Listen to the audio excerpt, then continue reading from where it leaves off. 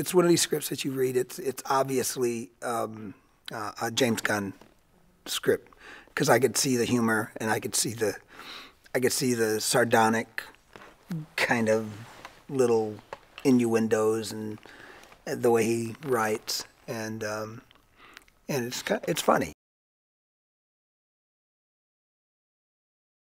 I've known Quill since he was an 8-year-old child, and I've been his surrogate father all these years, and so now this kid is like gone on. You know, he's always had the kahunas to do stuff on his own, even as a young kid. That's kind of what Yondu likes about him. He's got the chutzpah and the balls to just make his own mind up and do his own thing, and Yondu enjoys that and he likes that. To have an opportunity to show his stuff on something like of this magnitude is really a blessing and just a really great give situation.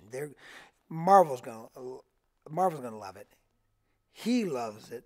He's a big, huge comic book geek guy, and so he really was stoked to do this.